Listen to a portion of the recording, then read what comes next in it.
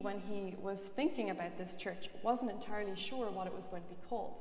So, like I said, in May, when the church opened, it was blessed and opened as the University Church, and it didn't necessarily have a name attached to it yet.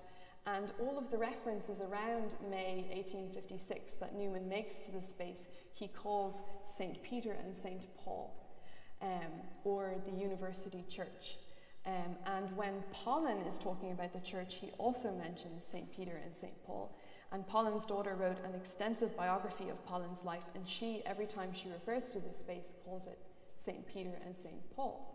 And we have a whole series of stories from the lives of St. Peter and St. Paul. And obviously, Paul was an avid preacher, and so that was definitely going to be inspiration for Newman. And then on either side of this pulpit, we have, and it's going to be hard for you to see from where you are, but you'll be able to see this one here. This one is Paul, and on the other side there's a matching one that's Peter.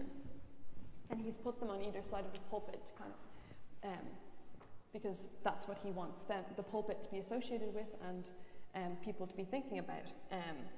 And so I think that even in May in 1856, he wasn't entirely sure what the church was going to be named and what was at its centre. But up until that point, it was always referred to as St. Peter and St. Paul, and then it was blessed as University Church.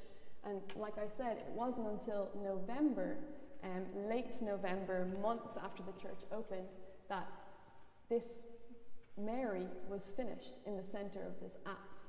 The Our Lady's seat of wisdom, seated on the throne with the lilies of innocence on either side, and this lovely inscription, Sede Sapiente, which means seat of wisdom, and then the dove above her, and all in line with this hand up here. So we have the Holy Spirit and God the Father, and then we have Jesus represented here by this cross. So it wasn't until much later in that year that this was finished. And so I'm not sure exactly when it became Our Lady's Seat of Wisdom, but it would be a very interesting thing to know.